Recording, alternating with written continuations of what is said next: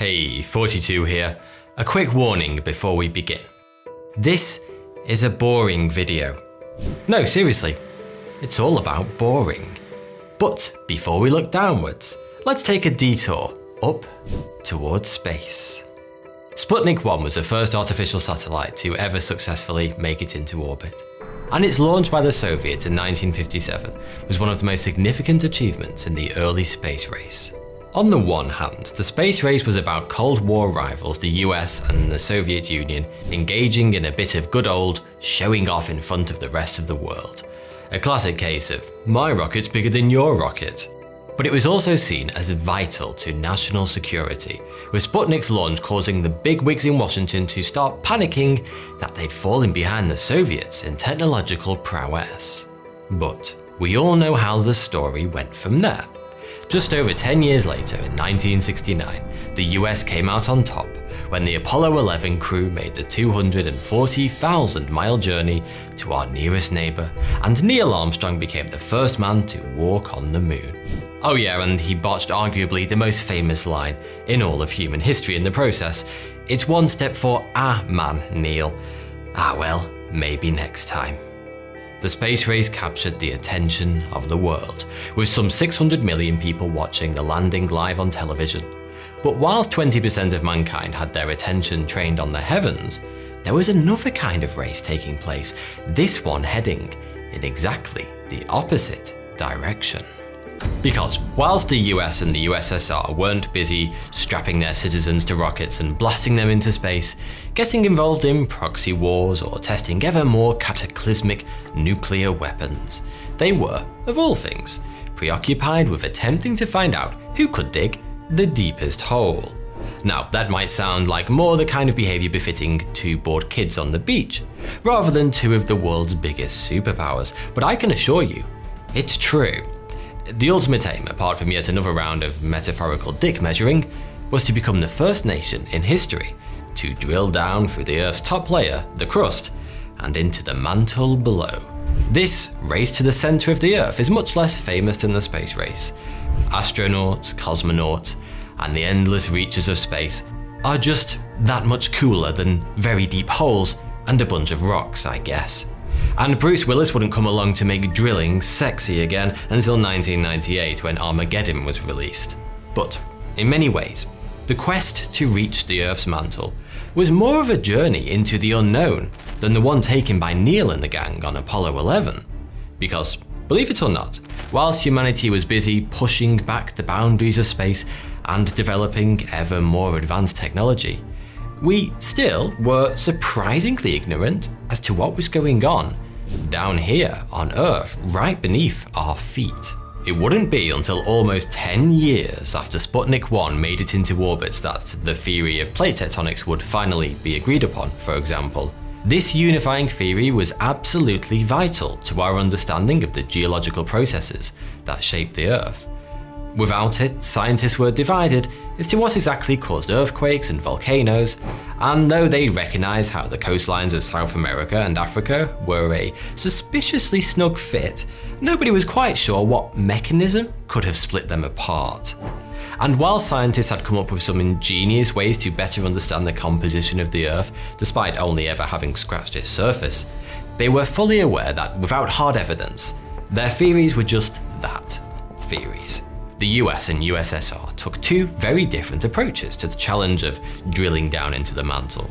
The Soviets found a nice barren stretch of land on the Kola Peninsula to start digging, whilst the Americans decided to take a crafty shortcut by drilling offshore where the Earth's crust is significantly thinner, around 5 to 6 kilometers deep versus 30 to 40 beneath the continents. The US quest to reach the mantle was named Project Mohole after Croatian seismologist Andrija Mohorović, who discovered the boundary between the crust and the mantle in 1909 through clever observation of seismic waves.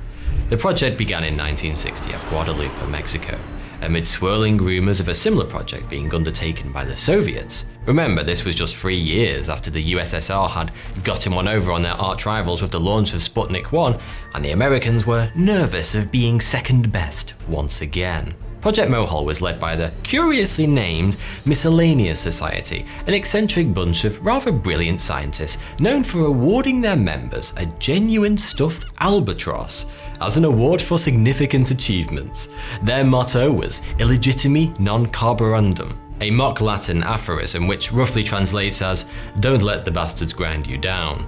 Yes, it was these guys the Americans chose to go up against the might of the USSR. Picture Rocky Balboa versus Ivan Drago in Rocky IV, only replace Rocky with a quaint old professor wearing a monocle and carrying a stuffed albatross under one arm. Spoiler alert, Professor Balboa is going to get 7 shades of shit kicked out of him in this one, kids.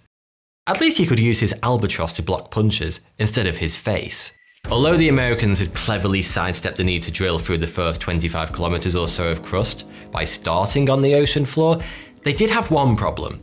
Deep water ocean drilling hadn't been invented yet. And unsurprisingly, drilling a very deep hole in the ocean floor whilst bobbing around in a constantly moving ship isn't exactly a walk in the park. But if there's one thing oddball academics are good at, it's overcoming complex technical challenges. Thanks to their invention of dynamic positioning, a computer-controlled system that automatically maintains a ship's position using a series of interconnected thrusters, the project got off to a great start. Led by the multi-talented Willard Bascom, who was an engineer, adventurer, scientist, writer, photographer, painter, miner, cinematographer, and archaeologist, Phase 1 testing resulted in the first successful, untethered deep-water drilling ever completed. Give that man an albatross. Maybe just a small one though. Because of the 5 holes drilled, the deepest was only 183 meters. But the important thing was they'd proven it was possible. Oh, and I forgot to mention, to make this strange project that little bit stranger, legendary author John Steinbeck just happened to be along for the ride, taking some time off between writing The Winter of Our Discontent and winning himself a Nobel Prize for Literature. John, an amateur oceanographer in his spare time, was on board reporting on the project for a special feature in Life magazine. Despite its early success, things soon took a turn for the worse for Project Mohole.